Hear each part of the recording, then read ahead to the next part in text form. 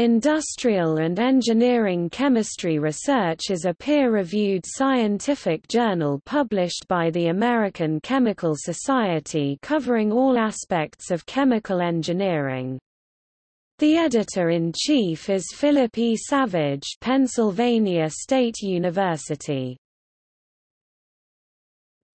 History. The journal was established in 1909 as the Journal of Industrial and Engineering Chemistry. It was renamed in 1930 as Industrial and Engineering Chemistry before obtaining its current title in 1970. From 1911 to 1916 it was edited by Milton C. Whitaker.